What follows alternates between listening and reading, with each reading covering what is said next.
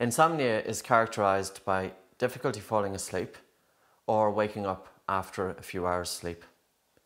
Difficulty falling asleep is contributed to by an overactive mind, overstimulation during the day, so much information, racing mind, lots of thought activity going through the mind, and then when one goes to bed, it's difficult to fall asleep so readily, and we end up twisting and turning as the mind is ruminating on thought. It's very important to help achieve a deeper sleep is to downregulate just before sleep. Downregulation by slowing down breathing for 15 minutes before sleep. To do this, simply place one hand in your chest, one hand just above your navel. Bring your attention from your mind onto your breathing. Pay attention to the slightly colder air coming into your nose and the slightly warmer air leaving your nose, and gently soften the speed of your breathing. The whole purpose is to breathe light, to take less air into your body to the point of air hunger. You know that you have air hunger when you feel that you would like to take in a deeper breath.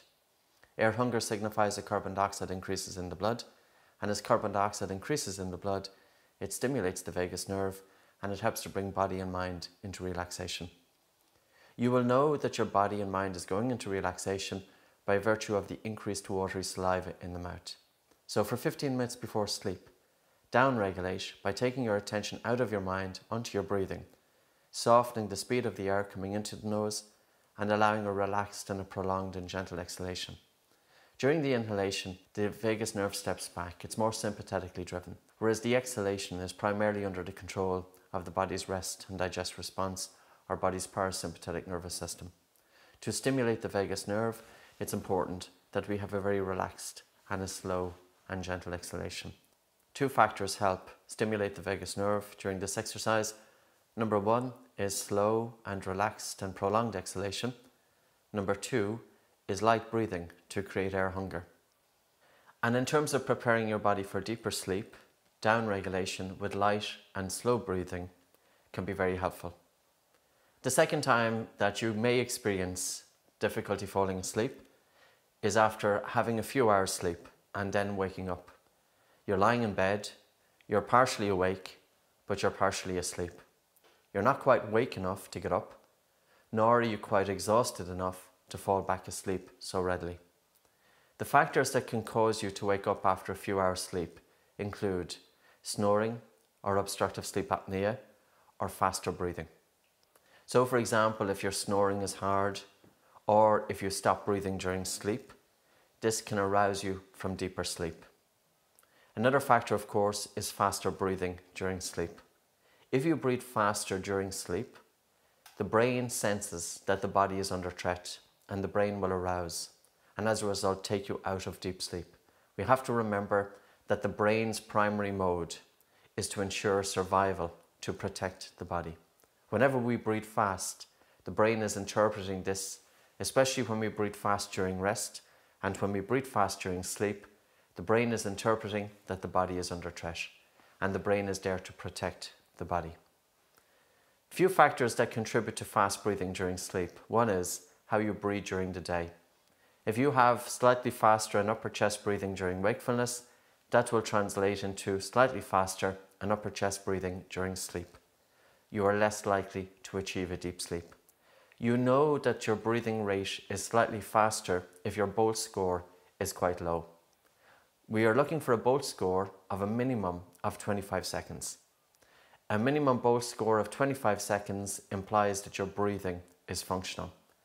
If your Bolt score is 10 seconds or 15 seconds, your breathing is relatively fast and upper chest, and this is more likely to waken you up from sleep. A second factor is thermal regulation.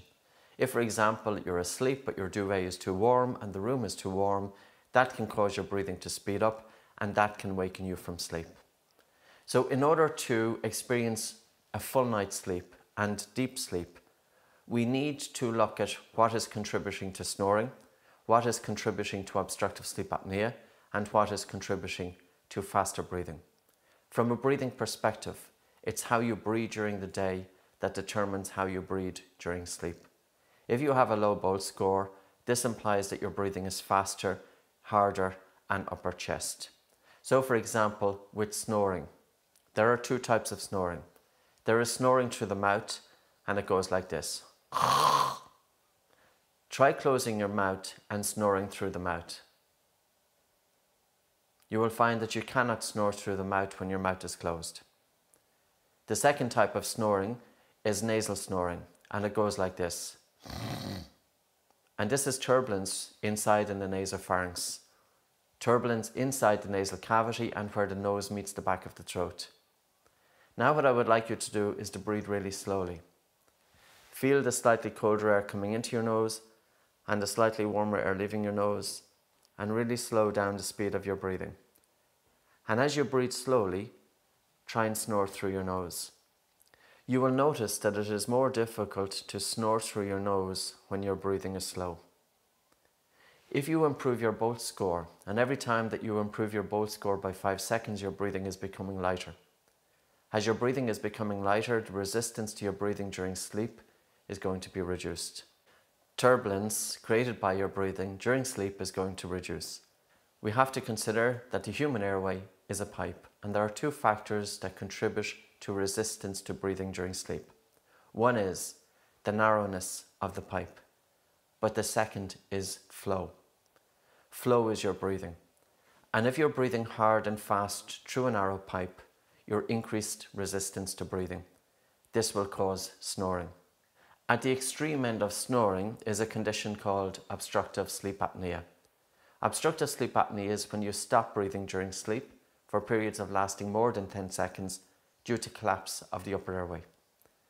When I'm talking about collapse of the upper airway, I'm talking about there are 4 places at which the airway can collapse during sleep. The soft palate can fall into the throat, your tongue can fall into the throat, the epiglottis can fall back into the throat, or you can have collapse of the throat itself. We have to consider that during wakefulness the airway stays open.